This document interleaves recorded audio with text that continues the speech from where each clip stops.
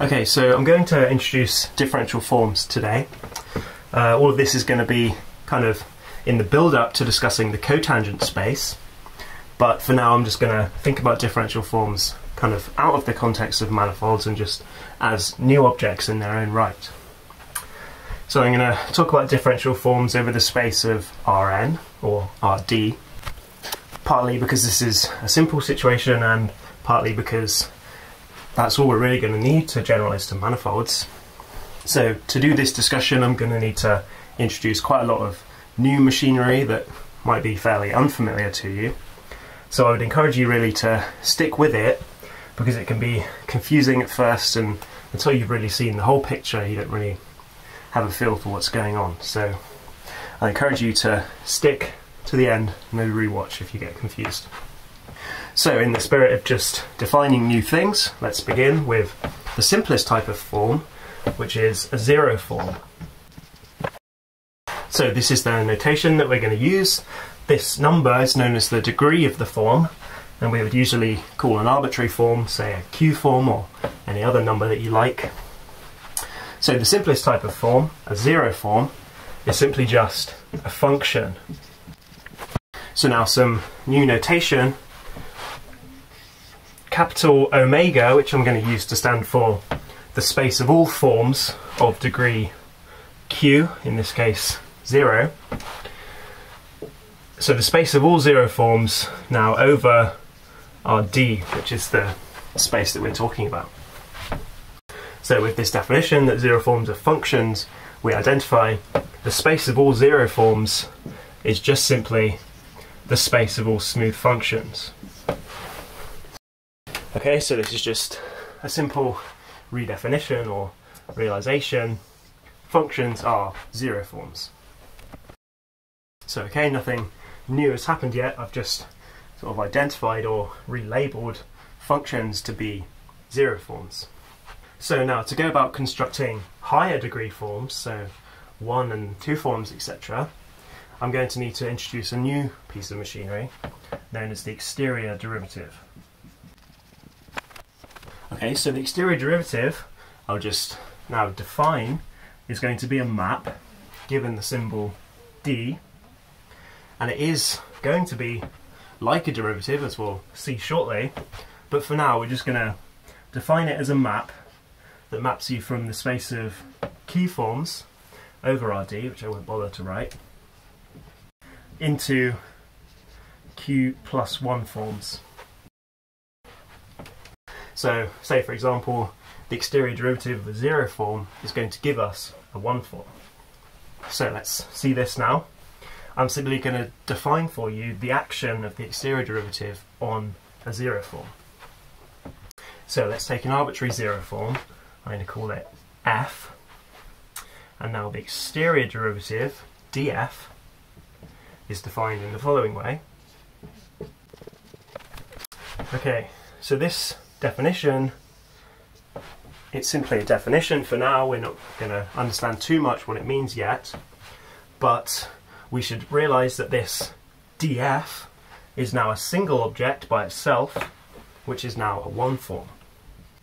So this was just the definition. Let's try and understand a little bit more what it means. Since this function I wrote here was arbitrary, let's consider taking the exterior derivative of a function that we know and have immediate access to, which are these coordinate functions. So what I'm going to do is calculate the exterior derivative of the coordinate function. Kind of what I've written here, and we're now just going to see what this actually is.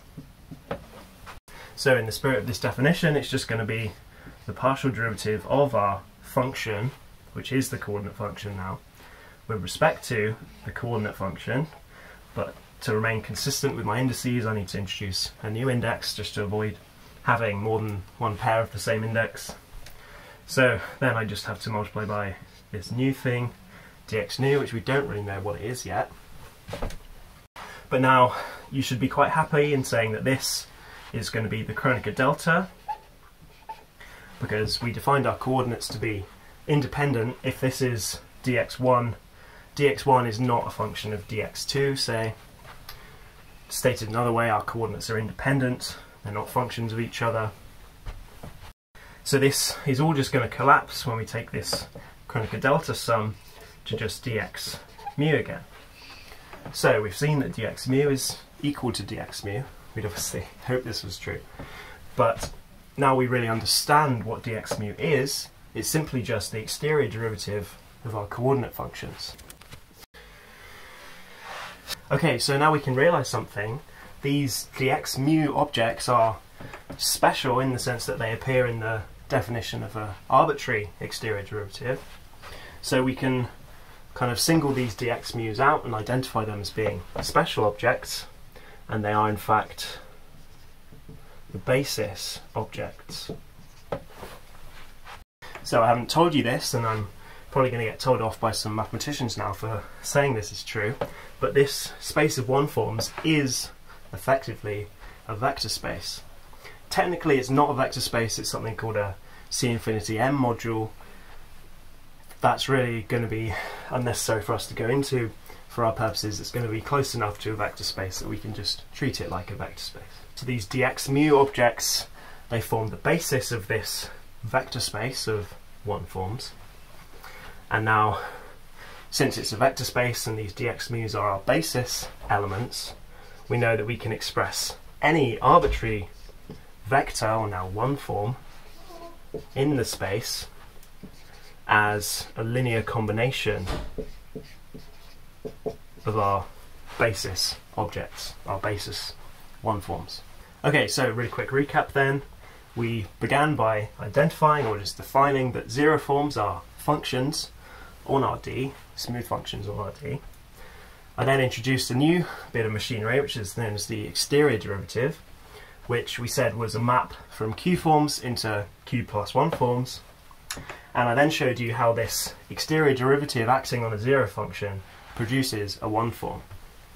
And we were able to identify from the definition of the exterior derivative that these dx mu objects are the exterior derivative acting on the coordinate functions, and these are forming the basis of our space of one forms. So then any one form in the space can be expressed as an arbitrary linear combination of these basis one forms. And now one thing that you should realise, as we're going to be moving on to consider manifolds eventually, these x mu's, which I'm writing at the moment, are just the coordinates on our D. When we generalise to manifolds, these x mu's are going to be our coordinate charts, our chart functions essentially. So writing dx mu in this way, it feels dependent on coordinates, but the x mu is still arbitrary. We haven't defined our coordinates yet. When we define our coordinate chart, the one form will have a realisation in that chart. Okay, so from zero forms we can form one forms using the exterior derivative. Now in order to form higher degree forms, I'm going to need to introduce a final piece of machinery, which is known as the exterior, or more commonly the wedge product. Okay, so the wedge product, it's going to be a product, so it's going to need to map essentially a pair of inputs. So it's going to be a map, which is given the symbol wedge, from now the space of Q forms and a space of P forms. Since the wedge is a product, it has to map two inputs, and it's simply going to map a Q form and a P form into a Q plus P form. So now using these two operations, the wedge and the exterior derivative, we can essentially construct any degree form starting from our most basic zero form. So now this wedge product is a very special product. It has to be what's known as anti-symmetric. So if I just consider the wedge product now acting on one forms for the sake of simplicity, if I have two one forms, tau and omega, this wedge product is going to form a two form, since it's a 1 plus 1 equals 2 form. So I could say call this 2 form, say zeta. But now this wedge product has to obey the anti-symmetry property, which means that if we swap these two one forms over, we have to pick up a minus sign. Okay, so this is the key property that the wedge product has to satisfy anti-symmetry. So the wedge product of any two one forms has to be anti-symmetric. And then we can just quickly generalize this to arbitrary degree forms if tau wedge omega, if tau is say a p form, I'll just put in brackets up here, and omega is a q form, then the product is anti-symmetric when p times q is essentially an odd number.